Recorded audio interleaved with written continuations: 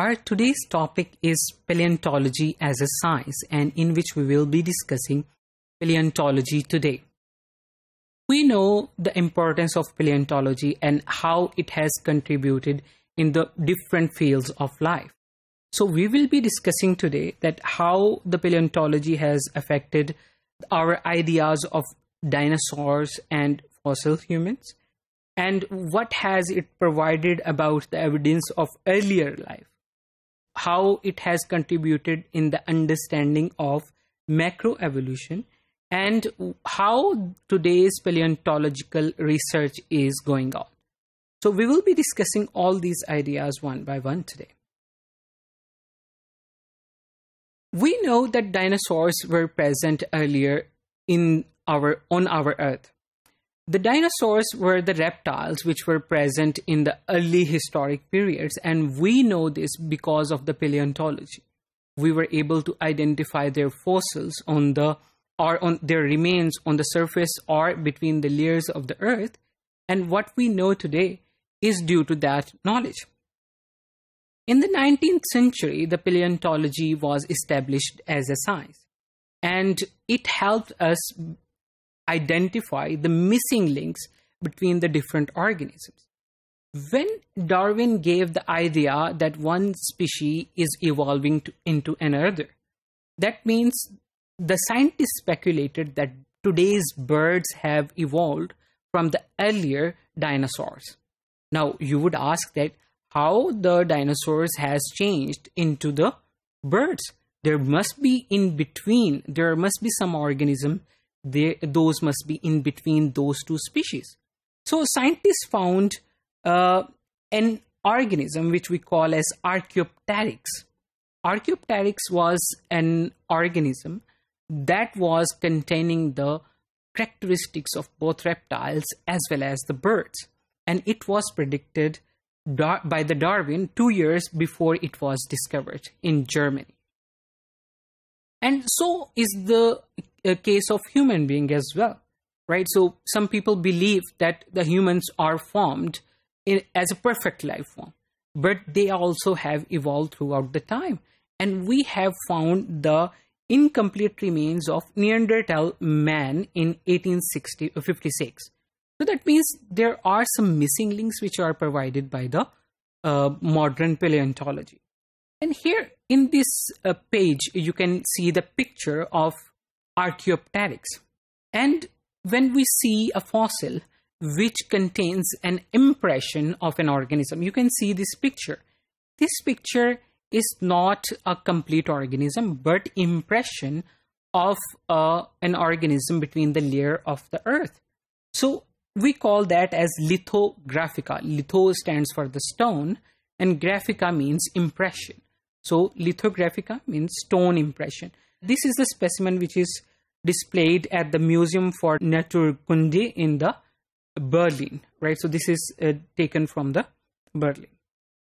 Now we have the evidence of the earlier life, right? So how do we know that life started in its earliest forms? Earliest organisms that were formed in the beginning of the Earth's history, they were not containing any bones. They were not hard-bodied organisms. They were soft-bodied organisms.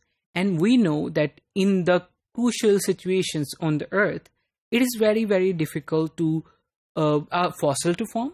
And even if it is formed, the soft-bodied organisms cannot form their fossils.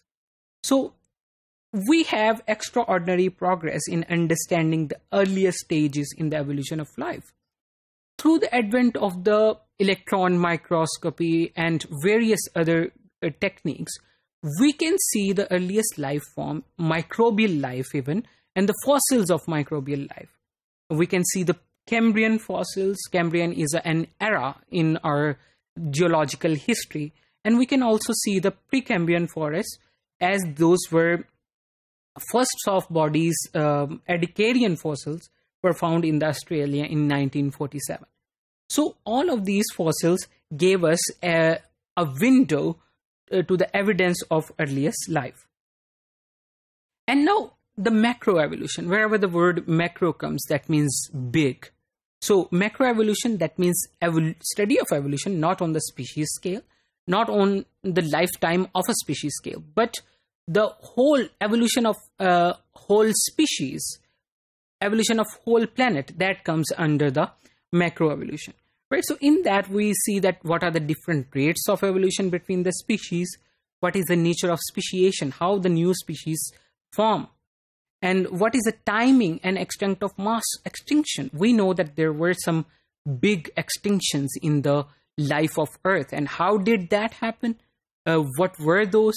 We know that through the paleontology, and we study that in the macroevolution.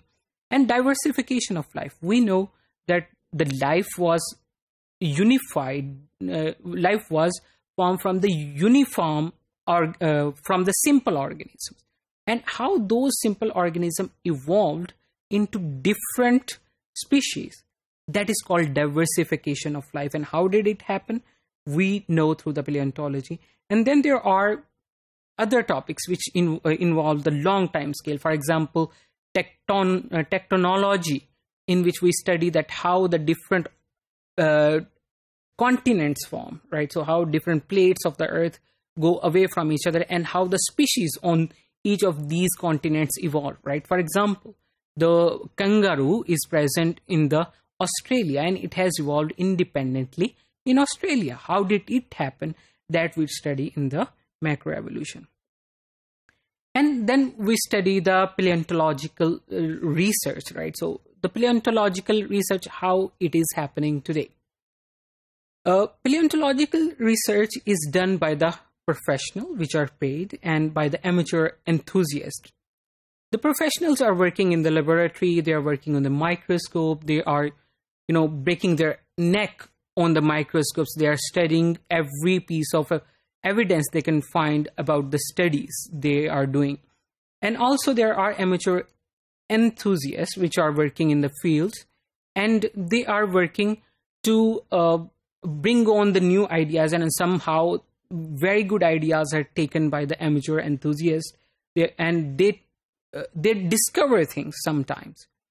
And how all of these paleontological work is going on in the field through different collaborations, right? For example, if we study the dinosaurs, we know that how they look right now, because the graphic designers can tell us that how an organism will look like, right? So we can see their animations.